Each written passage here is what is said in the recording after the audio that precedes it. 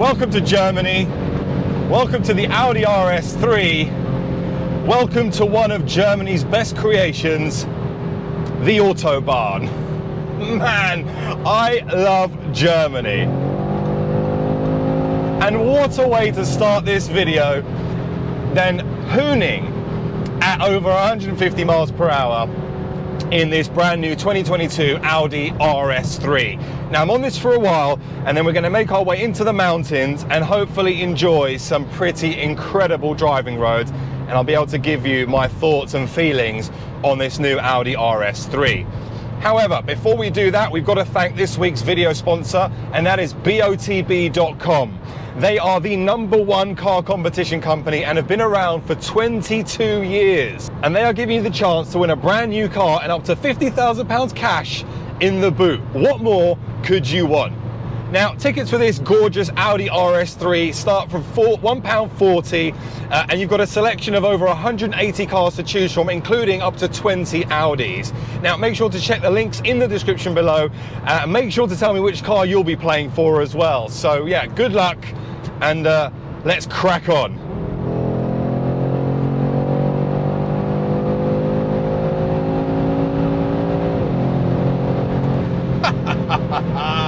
Man, what a car.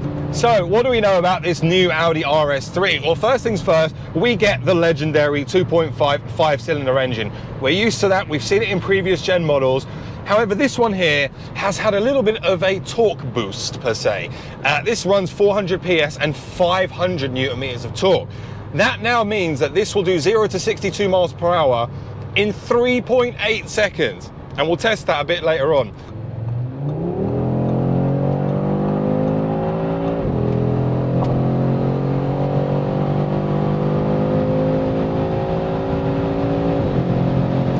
Now, not only will it do 0 to 62 in 3.8 seconds, but this is the first ever Audi RS car, in fact, first ever Audi RS car to come with torque splits, basically drift mode. Now, prices for this car start from around about £53,000, and also, this now holds the compact car record at the Nürburgring. So Audi have taken they've taken it back to Mercedes, because the A45S, let's face it, was the hyper hatch to go for. However, now there's a new kid on the block.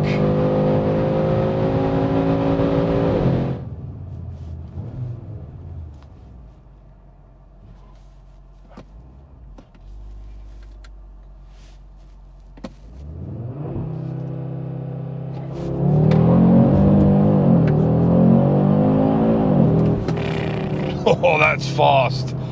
That's really fast. It proper squats down as well, this thing. Wow. So that's 3.8, 0 to 60. But we've managed to get off the Autobahn a bit now, and now I want to see what this thing's like in terms of its handling. We're now on a bit of a mountain pass. Wow. Now, immediately, of course, we are four-wheel drive.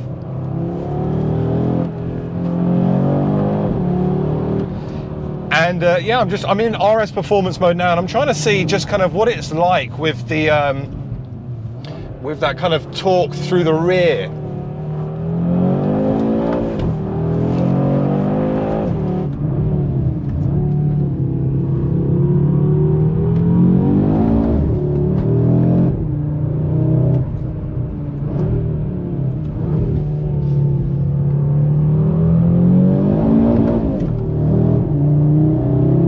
Tell you what, it feels so much more on edge. One of the things that Austria has as well, in fact, just Europe, is these brilliant mountain passes where you can really unleash a car. And actually, whilst the weather conditions are not ideal, and in fact, to be fair, they're really not ideal, I would have preferred for this to be bone dry, but actually what this allows me to do is really unleash the quattro performance of the RS3.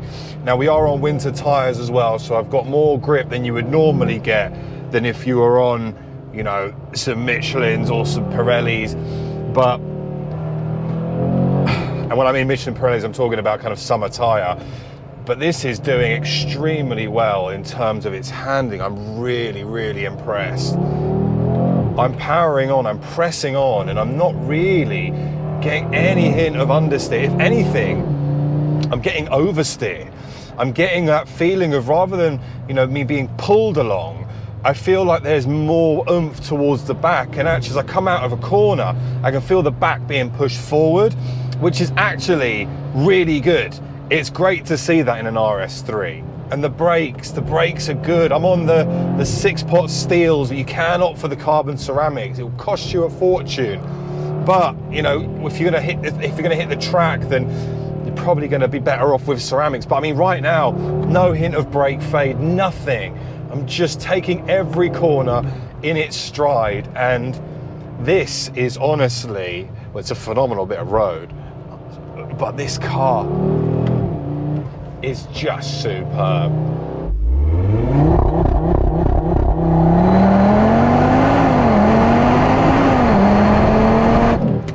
I mean, that's just ridiculous, isn't it? The levels of grip that this car gives you is just next level. In terms of the cabin, there are some big, oh wow, hello. In terms of its cabin, there are some big changes in here.